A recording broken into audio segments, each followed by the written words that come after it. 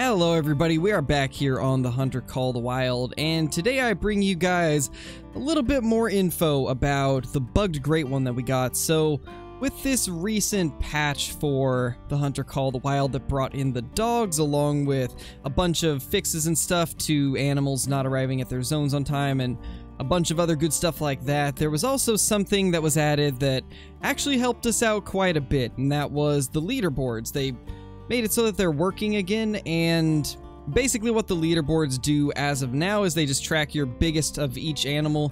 I believe just the biggest harvest of each one, which is a pretty cool stat to be able to see, just to compare what your biggest is versus what your Steam friends have for their biggest. But not only is it used for that, it also revealed something that I had already suspected to be the case, and a lot of people had told me that this probably was the case, but it showed that that level 5 that we got was indeed a bugged great one, which a lot of us were already suspecting, including myself. And it turns out that it was a pretty big one too. I'm gonna go ahead and throw a clip up right now of it to show you guys what it looks like in the leaderboard section of the codex and kind of how you guys can get there. But as you guys can see on screen, it shows that I killed a 643 scoring whitetail deer, which, as we saw when I killed that level 5, it definitely was not a 643 scoring, so that's even more confirmation that that was supposed to be a great one, and not just any great one, it would have been a big rack great one, which is pretty disappointing. And I know there's a few of you that in the last video that we did on this were wondering why I was even grinding for the great one if I knew that they were broken, and well, for this exact reason right here.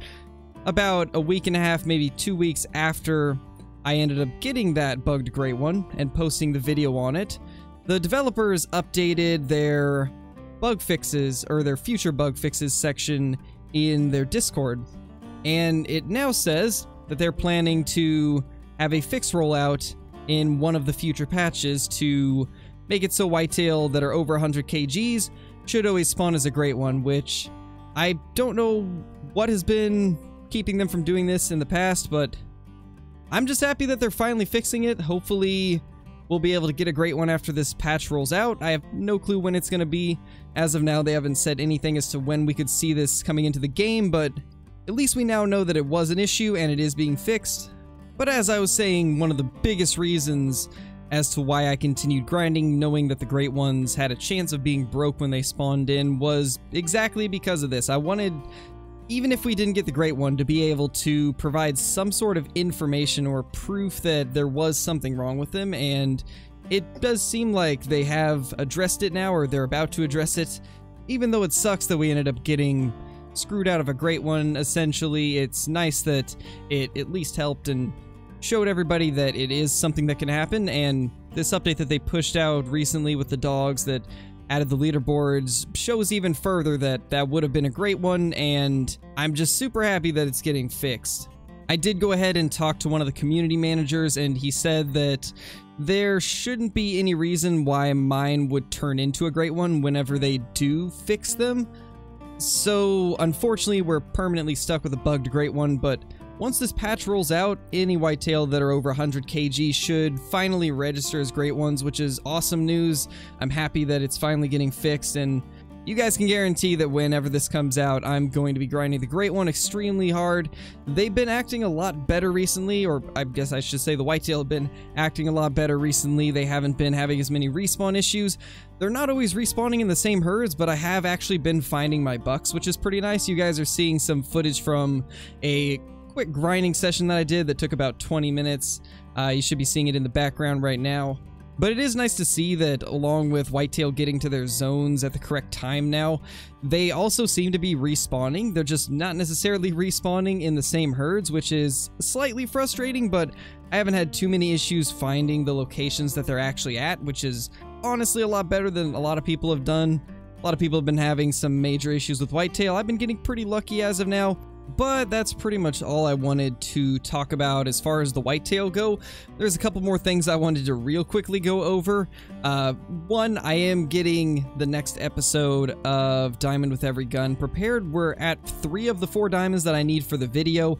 I've had quite a few situations recently where I either didn't have a good gun on me for the series or just forgot about it and ended up shooting diamonds with guns we've already used, so I couldn't include it in the series.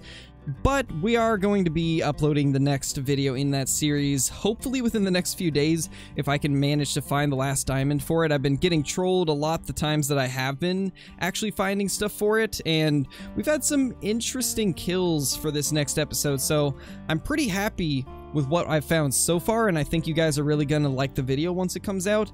Another thing that I wanted to say is I do have part 2 of the collaboration with Flinter that will be coming out super soon.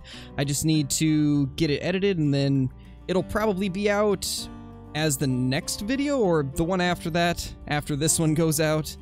I also got another stream highlights video that's pretty much ready. I think I've got enough clips finally to make that video, so expect a video to conclude our bison grind very, very soon, along with a few other cool kills that we got on live stream within the past couple weeks. Another thing is it does seem that the dogs are fixed when it comes to leveling up their tracking ability.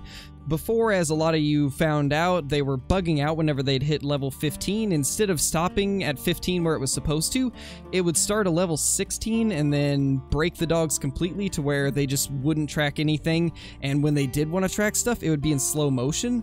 But that's been fixed. My dog is at level 15 and it hasn't gone past it. It's been tracking perfectly. Honestly, couldn't ask for anything more with the dogs. They really are pretty awesome. Once they got the initial kinks worked out, they seem to be working pretty good, and I really do enjoy having them along with me. It makes things a lot easier, especially if I want to hunt with the tracks turned off, like you guys have seen in a couple of the recent videos and live streams. But that's pretty much all that I wanted to go over in this video, guys, so I guess we're going to go ahead and end it there. But if you guys have not checked out the collaboration I did with Flinter, I'm going to leave a link to that in the top right of this video right now. Would highly recommend checking it out. We had an absolute blast hunting with the dogs with tracks turned off in multiplayer, and I gotta say, it's one of the coolest ways to use the dogs. Having another player with you and watching them track in tandem is one of the coolest things I've ever seen in this game, so I would highly recommend checking that video out if you guys have not already.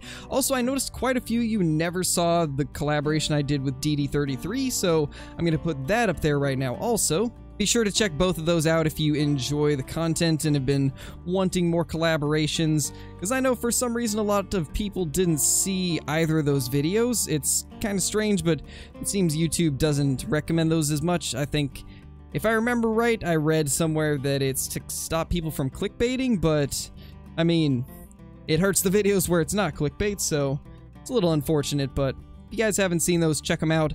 Also, be sure to subscribe to the channel if you're brand new here. I do post 3 to 5 videos a week and do daily live streams, so be sure to stop by if you enjoy the content. Also, be sure to hit the like button and leave a comment down below to let me know that you guys enjoyed the video. It really does help the channel out a ton, and I can't thank you guys enough.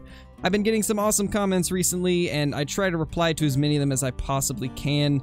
Obviously, it's hard to reply to every comment, but I do my best to get through as many of them as I possibly can, or at least the most important ones. So, with that being said, guys, thank you for watching, and I will see you all in the next video. Peace!